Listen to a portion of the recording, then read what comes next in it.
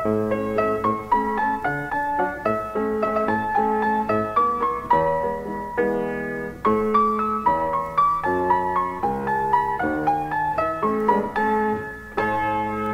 I sat at me rosewood piano one day, making chores that were solemn and grand, Miss Mulligan's footman came over the way with a big billy-do in his hand. As a neighbour and friend, I was asked to attend a party at Mulligan's social and high. And I found me the way, 'twas the very first day Miss Mulligan learned to make homemade pie. Ah, rummy pies, but that pie was a daisy, flaky and tender, crispy and brown.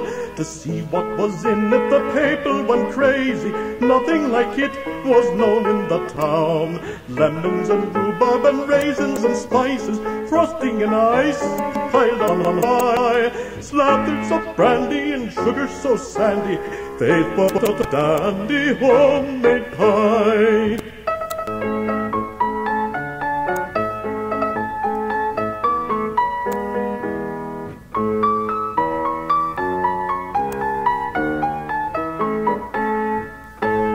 Stood the pie out on the table that day, sure it looked like a ship without sails, while Mulligan mended a hole in the lid with a hammer and 2 or 3 nails. Sure it looked very nice, so I asked for a slice, for I eat when I'm hungry and drink when I'm dry. So say what you please, I've been in a daze till I tackled Miss Mulligan's homemade pie.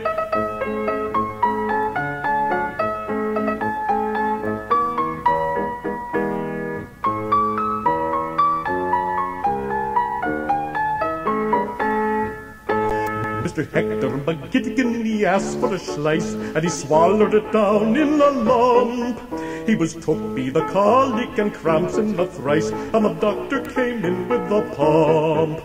Young Wolford McGee kept gazing at me. I could tell by his look he had blood in his eye. When he hit old McGinn and fractured his chin with a slice of Miss Mulligan's homemade pie.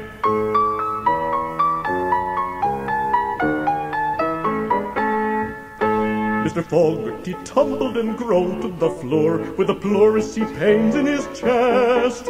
Maloney cried out, I don't want any more, as he tried to unbutton his vest. John Michael Dupree kept calling on me, he'll Julia leave you me debts if I die.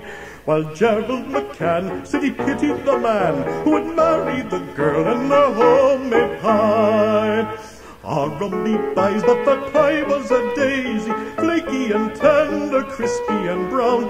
To see what was in it, the people went crazy. Nothing like it was seen in the town.